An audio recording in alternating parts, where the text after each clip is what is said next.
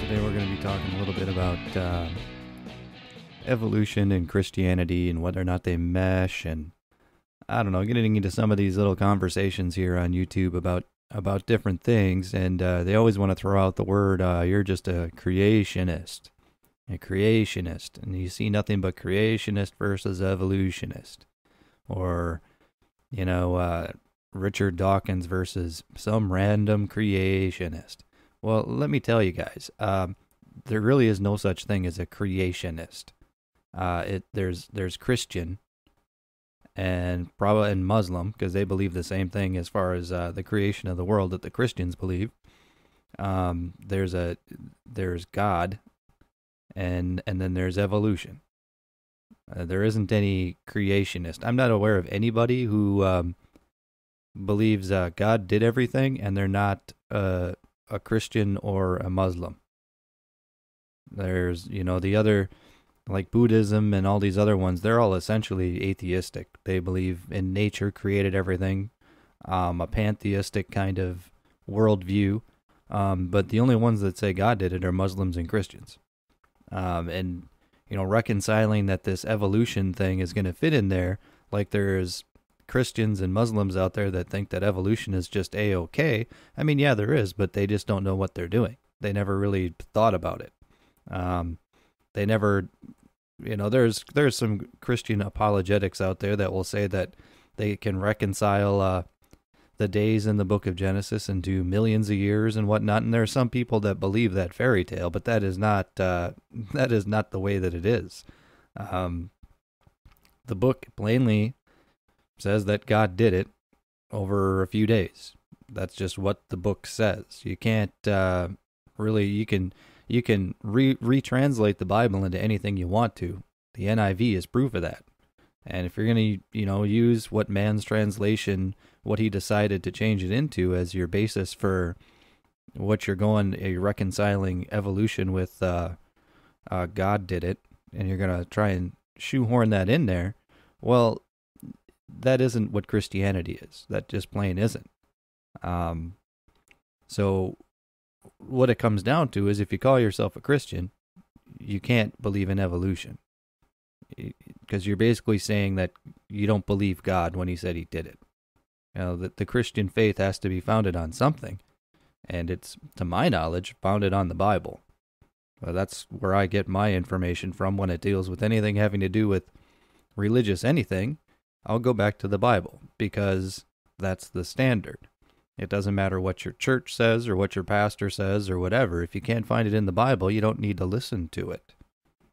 So, I mean, if you want to believe the earth is millions of years old, that's fine, but you can't call yourself a Christian then. You can call yourself a Catholic. They decided that was okay. They have no problems with evolution. Just believe in the Pope and tell him all your sins and all of that. You can watch the other video on Catholicism. But as far as Christianity goes, no, I mean, there is no such thing as a creationist, okay? There is nobody who their definition, their worldview, their religious sect, their belief system is not called creationism. It's called Christianity or Muslim. You're a religious sect. You're not a belief in idea unless you're an evolutionist. Then that is a belief in ideal system. It's a religion all its own.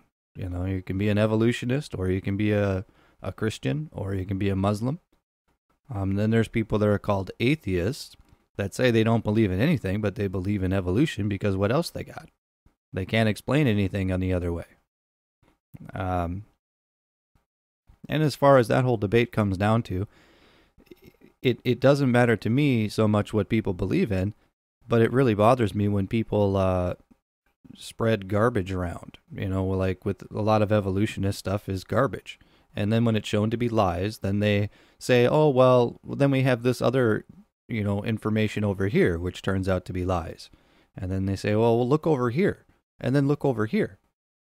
There isn't anything that's really hardcore fact at all under that, with evolution.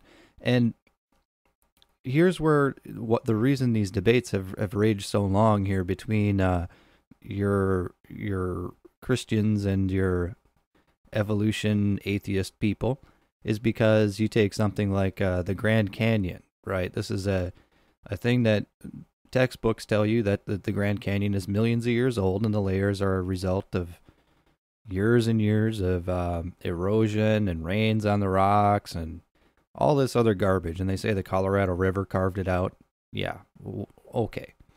And they do this because they call it uniformitarianism, which is a term that's only used by Christians, because the scientists don't want to cop to it, I guess. But it's the silly idea that because we've seen it happening for the last few years, that it must have been happening for billions of years.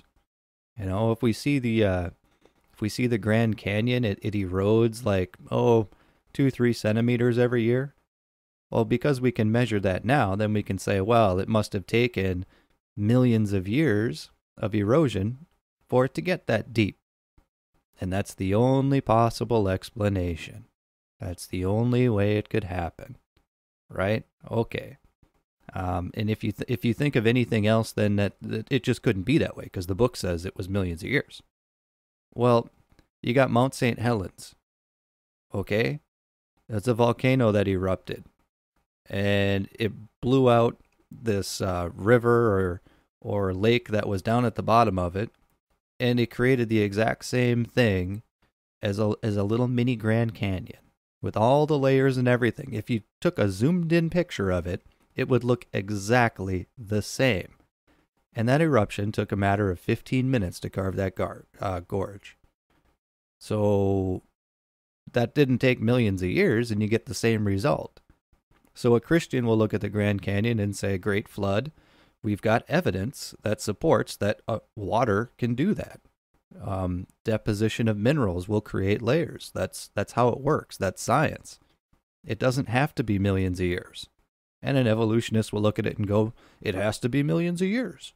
Well, the thing is, here is the Christian has scientific demonstrable proof and evidence that it can happen a different way. And the evolutionist will go back to long ago and far away, to our imaginations of what could have possibly happened, all just to deny the existence that it could possibly, anything that will deny a young earth, God created it mentality. And it's this way on every single point. Anything that has to do with the age of the earth, no one can prove it.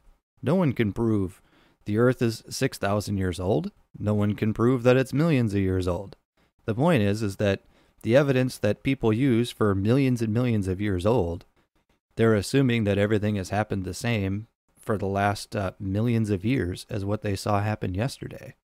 And all of these points come up where people prove that it can be done quicker than millions of years and look exactly the same through experimentation and demonstration, and that is never that is never pointed out anywhere. So these are why these debates roll on, and you've of course got your hardliners on both sides, but I think that there's a lot of people in the middle that are trying to not get involved in the discussion and say it's easier just to accept evolution and then go to church on Sunday and say I'm all for God, and hey, guess what, guys, you're completely off base there. You kind of have to pick sides. The Bible says that too. It says you're supposed to stand apart from those people that are spreading this garbage, and you're supposed to stand up for God, not for what man decides his God is going to be. So just wanted to make this quick little thing here to put people on the right track. Okay, there's no such thing as a creationist. Creationism is not a religion. You loosely use the term to describe the God did it belief, but really you're talking about Christians. Really.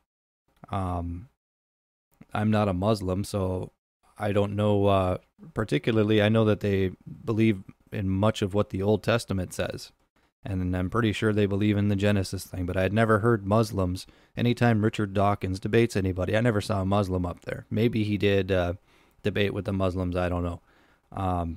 Primarily, though, it is a Christian thing. It's not a creationist thing. It's always a Christian dude, right? It's not like creationism is some little sect of people that are crazy that think the earth is 6,000 years old. Oh, no. If you're a Christian, that's what you need to believe.